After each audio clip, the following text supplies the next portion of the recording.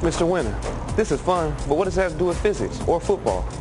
Well, we've already looked at the inertia of a stationary object, but inertia holds true for objects in motion as well, like this air hockey puck.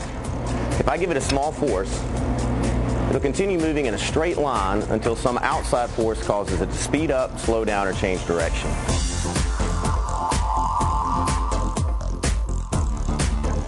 How big does that outside force have to be?